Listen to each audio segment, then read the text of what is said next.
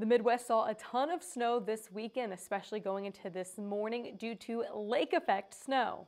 I'm meteorologist Michaela Smith. What exactly is lake effect snow? Well, it happens when you have cold, dry air that starts to move over warmer water. Now, water is going to hold that warmth a little bit longer than the land is going to. So when you have really cold air that moves over that water and then it moves it back onto land, it's absorbing some of that moisture over the water. And then when it goes back over land, it's going to dump all of that moisture in the form of snow. Now, one unique thing about lake effect snow is it is not a widespread phenomenon. In fact, it's a very narrow band of heavy snowfall that usually sets up.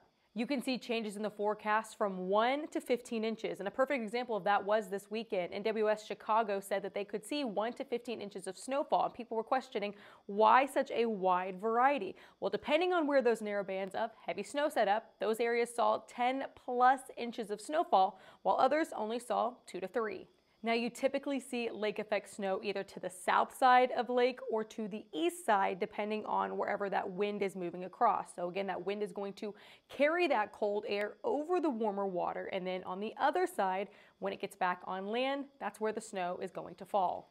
Now, portions of Pennsylvania could be gearing up for their lake effect snow today on Monday, and that will head into Tuesday as well. But again, like we mentioned, this is going to be a narrow band of snow, so just 15 miles can make all the difference in the world of seeing over 10 inches of snow or seeing less than 2. Now, if you're seeing any of this lake effect snow, let us know. Send us a DM of some of those pictures and videos of that snowfall that you're seeing. We'd love to share them on our social media, and we'll have more updates about this snowfall, not only for this event, but more snow in the future here at HailTrace.